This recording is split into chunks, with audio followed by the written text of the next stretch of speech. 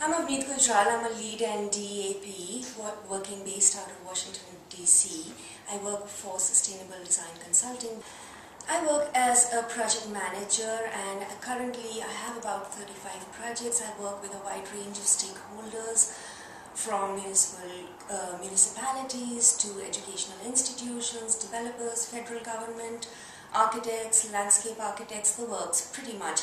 So, that's like a diverse group of people, and that's diverse scopes on different projects. I also worked on multi-family and mixed-use development, which kind of ties into the lead ND and lead ND piece of things. Lead ND essentially helped me connect the dots, synthesizing the concepts of the different organizations that I subscribe to and the principles of sustainability that I had worked with during my master planning experience. So, whether we were talking about transit-oriented development or smart growth or ecological restoration and preservation, ecological preservation and restoration that came from the Natural Resources Defense Council, or whether we were talking about creating diverse walkable neighborhoods that targeted social and economic equity, or creating environmentally responsible green building and infrastructure that came from the US Green Building Council.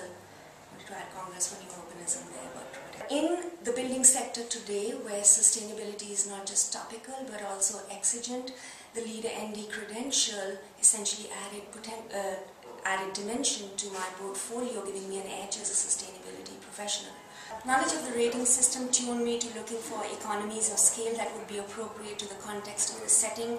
So, even if, for example, while working on the Philip Merrill College of Journalism for the University of Maryland, which was a campus setting and not a lead ND project, even though we weren't looking at directly at concepts of district heating or cooling, but we could pull from that and actually make this appropriate to the context of the setting and benefit from it.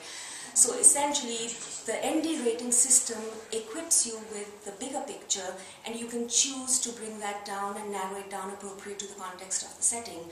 That to me was something that was very useful.